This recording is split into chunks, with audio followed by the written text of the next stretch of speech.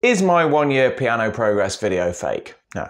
But really though? No. So I've had more than 2,000 comments on my 1 year piano progress video, and even though the vast majority of them are either supportive or telling me to get a sustain pedal, there are probably about a couple of dozen calling me a fake or saying that there's no way I've learned to read music in 4 days or 3 months or 6 months or whatever. And I understand why this happens. There are progress videos on YouTube that might be fake. We'll talk about them more at the end of the video. But then I started thinking about it in a bit more depth, and it turns out I have a whole bunch of thoughts on this topic that go everywhere from how talent and practice work to the nature of free will itself. So that's what I'm going to talk about in today's video, and I hope you stick with it because it might get kind of weird.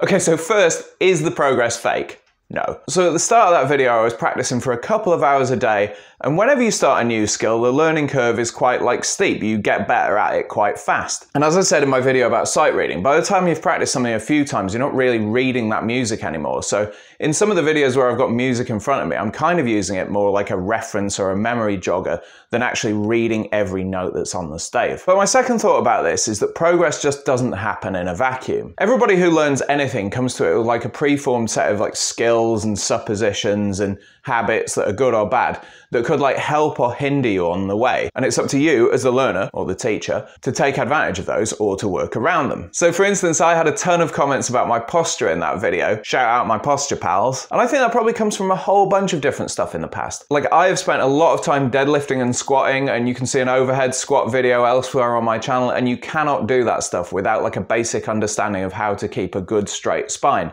I've also done tightrope walking in the past. Who knows, maybe that fed into it. And then another thing that I think plays to my advantage is that I have done jiu-jitsu for a long time, so I'm used to watching other people demonstrate skills and really concentrating on the physical minutiae, the little details that make all the difference when you practice them for a long time. So a lot of people play the piano with flat fingers, and really what you want is more of this curl shape. I've heard it described like you're holding a bubble, and that was something I concentrated on from day one because I knew it would be important later. So another thing that really helped me is that as a journalist, I'd spoken to dozens and dozens of high performers across different fields and kind of got a vibe for what worked for them. And also I have read a ton of stuff about how talent works and is developed across a bunch of disciplines. So I came to piano knowing how deliberate practice works, how you form good habits, and how to concentrate on stuff and not get distracted most of the time. And that stuff all helped me, and some of that is stuff that you can work on. I don't have that much spare time. I've got a family and a quite demanding job to worry about. I have a lot of other stuff going on in my life that I have to think about, but ultimately life is not fair and you work with what you've got. And nobody else is going to come to piano with exactly the same kind of experience and skills that I had going in, but everyone has their own advantages, and you really just have to learn to leverage them. So maybe you're coming in with a great sense of rhythm from playing another instrument or dancing in your past. Maybe you can already read music a little bit. Maybe you're really good at concentrating, which I think is a skill in itself and a really underrated one. Maybe you've got the disposable income to get a great teacher. Maybe you happen to have a great teacher near you. Maybe you've just got a ton of free time. Maybe you don't have any of these things and all you have is a bad keyboard and a real burning desire to get good at piano. And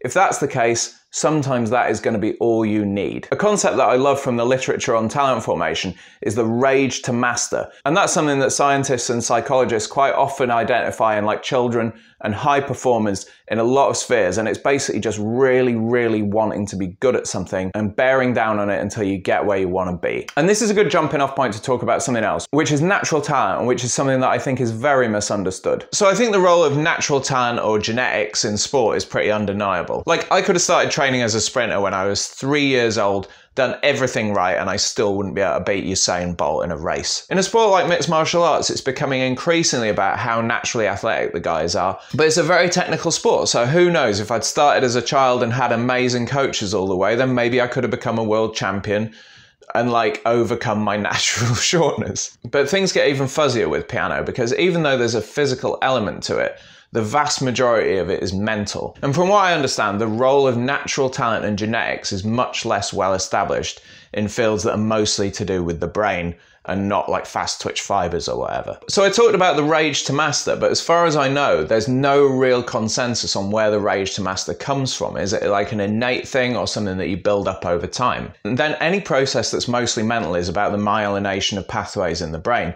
And even though we're starting to understand more about that process, we still don't really know whether some people like naturally do it faster than others. So is it likely that you're naturally gifted or hopeless at a skill like piano or chess? I would say probably not. Is it likely that you already have like a bunch of skills and assumptions and things like that that make you more or less likely to concentrate hard and practice in the right way? It definitely is. To be honest, I think that even how much you practice and want to practice and whether you have the rage to master is not fully within your control. Everything you've learned since you were a baby is going to feed into like a set of assumptions you have about the world and a set of habits that you have. And stuff like how hard you can concentrate and practice is going to be influenced by that. At some point, the question becomes whether you have any free will at all, or whether everything you ever do is just the product of like your environment and what else is going on in the world. But that's quite a complicated conversation for a video about fake piano progress. And so finally, I want to talk about some of the other progress videos on YouTube and what they meant to me in the early going. And look, there is one other video that I watched when I was first starting the piano,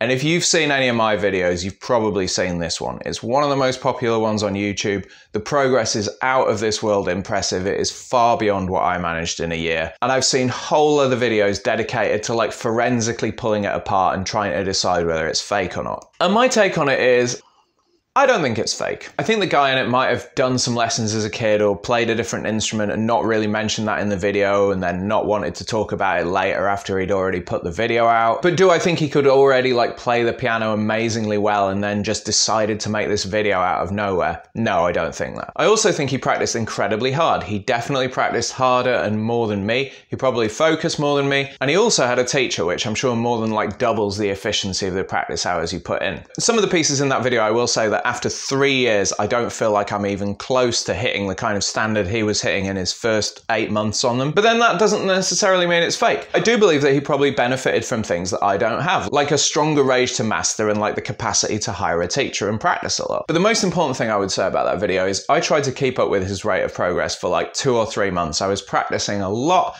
and I was feeling like, yeah, I'm doing this. And then at some point, like a ghost car in Mario Kart, he just kind of sped off into the distance and left me for dust. And I was like, well, I guess I'm not learning as fast as that guy. But ultimately, that doesn't matter. That video really inspired me with what I thought was possible, and it was one of the huge influences on getting me into piano in the first place. So if the guy who made that video happens to see this one, then I would like to say thank you very much. You inspired me and changed my life, and I do not think you're a faker. What I would say is you have to work with what you've got. So start where you are, pick up something new, try your best at it and see where it takes you. It doesn't matter how fast anybody is learning. It doesn't matter how fast you're progressing. Your only competition is you. Calling other people out for fakery is a waste of time that you could spend on doing something more worthwhile with your life. Go practice.